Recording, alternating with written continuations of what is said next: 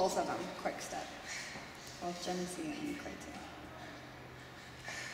All right, come.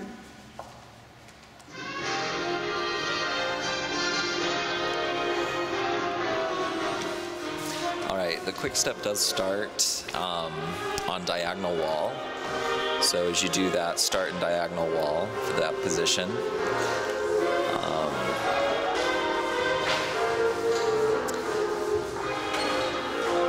Jeanne-Louise, just noticing you may want to review the footwork for the